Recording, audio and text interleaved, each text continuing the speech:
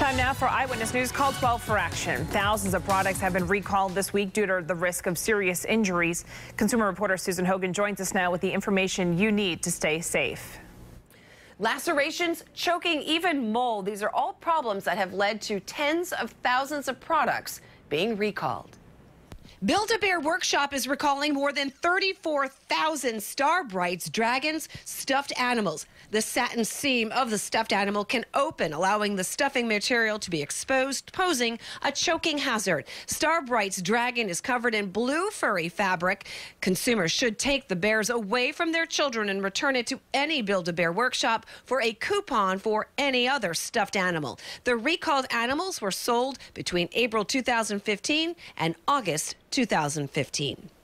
LL Bean is recalling hunting knives that come with a sheath. The knife can cut through the sheath, posing a laceration hazard. The recall includes the LL Bean GTO hunting knife with a product ID number 296435. Consumers should stop using the knife sheath and contact the company for a free replacement. They were sold at LL Bean nationwide from June 2015 through September 2015. And close to 60,000 XO4 stealth gaming headsets are being recalled by Turtle Beach because of a risk of exposure to mold. Mold spores were found on the headsets, posing a risk of respiratory or other infections. The recall involves 2015 Air Force XO4 stealth gaming headsets. Consumers should immediately place the headsets in a plastic bag with the original box and contact the company for instructions on how to return the product for a free replacement.